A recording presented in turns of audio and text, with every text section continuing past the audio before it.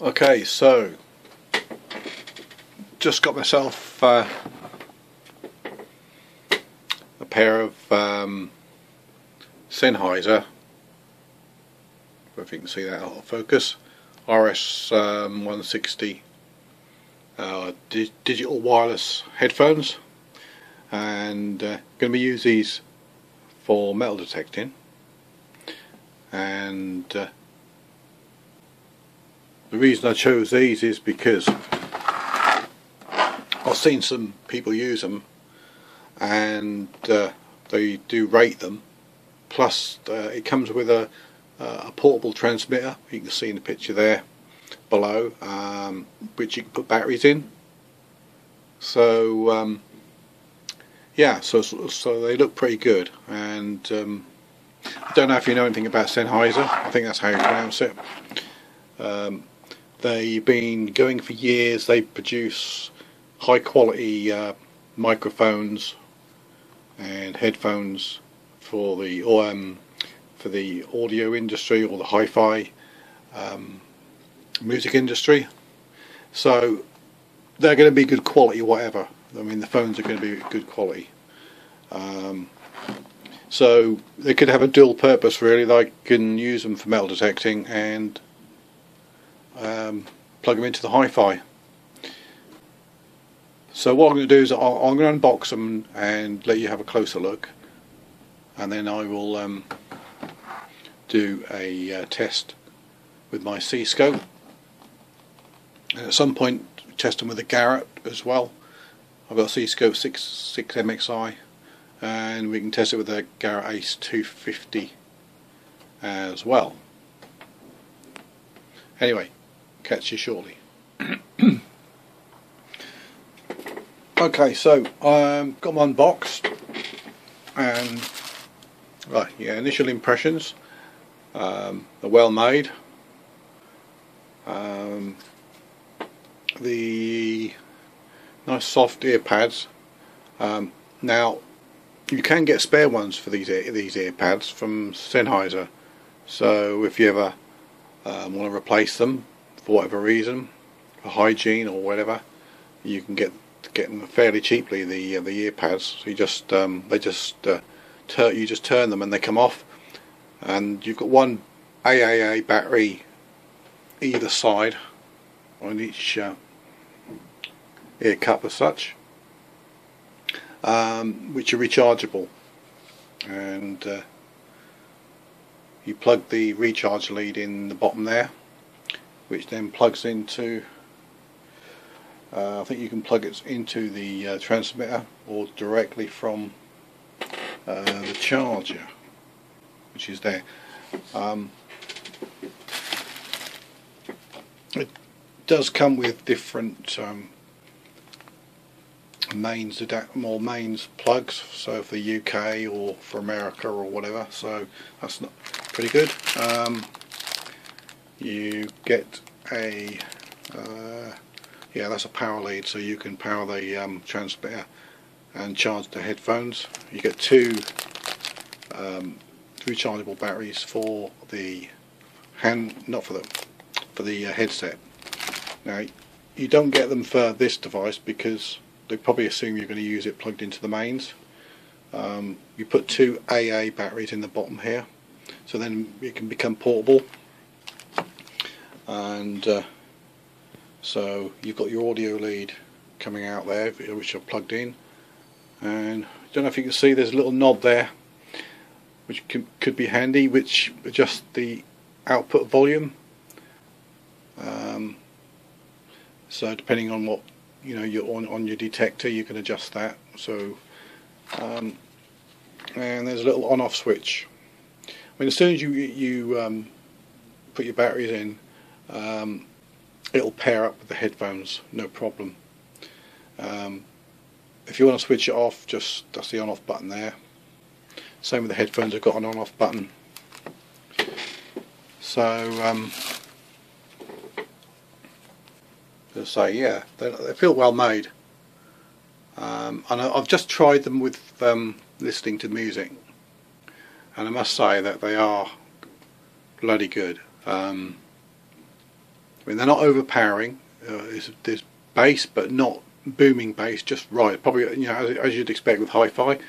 And it made me tingle. It made you give you shivers all over, depending on the music. So I do rate these as hi-fi headphones.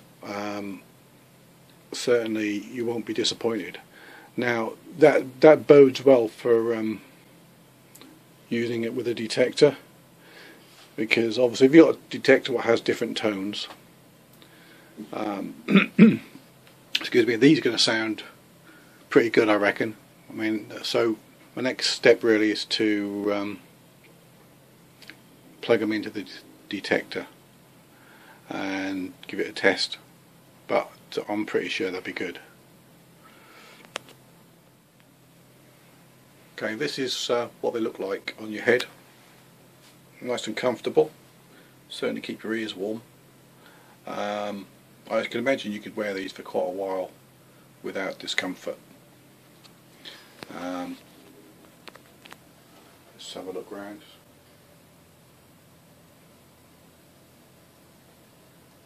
So, yeah, they certainly feel, you know, quality. So, looking forward to trying them with the detector. Yeah, what I did mean to say is I got these on eBay, and they cost £98. Now, that might sound a lot of money, but in the hi-fi world it's not a lot of money. And if you want a quality set of headphones, they're not much more than wired headphones you get, you know, good ones you can get in for metal detectors. But if you consider, if you spend like £500-600 or £1,000 on your detector, then maybe you should be looking at, you know, investing in good headphones if you're looking for wireless ones for your detector, because at the end of the day the sound quality does matter. So I think, and obviously what you hear is important. So there you go. It's certainly worth considering. Okay, so I've done some initial tests connecting the phones up to my C-Scope 6MXI, and I'm really impressed with the sound quality, which I'm not surprised, to be honest, because Sennheiser are do make quality phones. So basically what I done was I got the transmitter with the 2 AA batteries. They go under there, inside there, and we plugged it into obviously the headphone socket, and basically when you switch it on, it pairs up within a couple of seconds, and the sound quality is really good. It's the speaker itself on the 6MXI is a decent speaker, but there's no distortion whatsoever. Really crisp, clear tones. No noise, as you might think with wireless. There's no noise, no hissing, no crackles. So okay, I've yet to test it, all them, shall I say, out on the field, but I'm confident that they're going to do the job. Obviously I can't demo the sound to you, but I don't think you're going to be disappointed, and I'm certainly not disappointed so far. So the transmitter box is fairly lightweight, and there's probably some options where I can mount this, probably in like a plastic bag, like a food bag. I've seen a guy mount it on a bit of on a plastic backing, which obviously keeps it out of the wet. and also you can switch it on through the bag. There's, depending on your detector, I'm sure this is going to work with any detector that you can plug normal headphones into. So the C-scope, it works fine. I'm going to try it on a Garrett, but and an Ace 250. I'll try it on that, and also anything else what I can come across. But I would have thought, I can't see it's going to be a problem with any detector. You see, there is the volume control there, so you can change the output to the phones, and they go quite loud, and they really do go loud as you're going to need. So with this C-scope, I could probably I could mount it. I've seen people mount it on the arm cup here. I could probably mount it on the back of the battery box with some maybe Velcro stickers. Just got to decide on that, but yeah, it's doable, quite doable.